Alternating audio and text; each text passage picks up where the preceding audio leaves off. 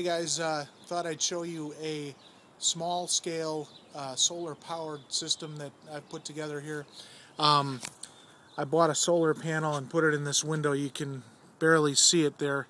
Uh, let's go inside and I'll show you what it looks like from the inside.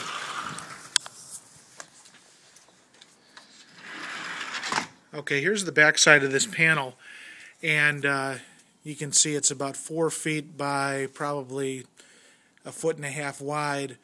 I've got that, it's a 15 watt panel. I've got that running down to this battery here, and I've got this charge controller that I purchased, and it's upside down here, but let's see if you can see that panel right there. That is the charge controller. And what that does is it prevents the unit from becoming overcharged.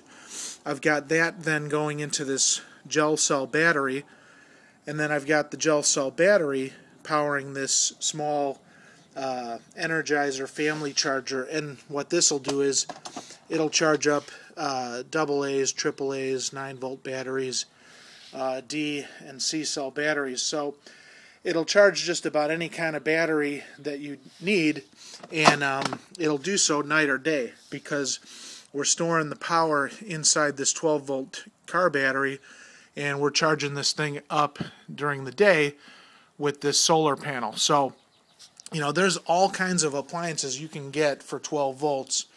And, you go to an RV store or even an auto parts store, and you'll run into all kinds of devices that work off of 12 volts. You can run inverters, which change the voltage into 110 volts. So if you've got an appliance that you have to run off 110 volts, like maybe a razor or something like that, you can run these smaller appliances off of an inverter.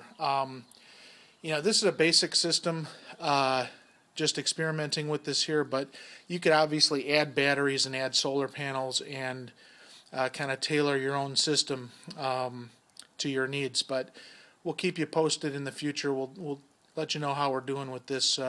We may add a few things to this system, but just an idea to get you started.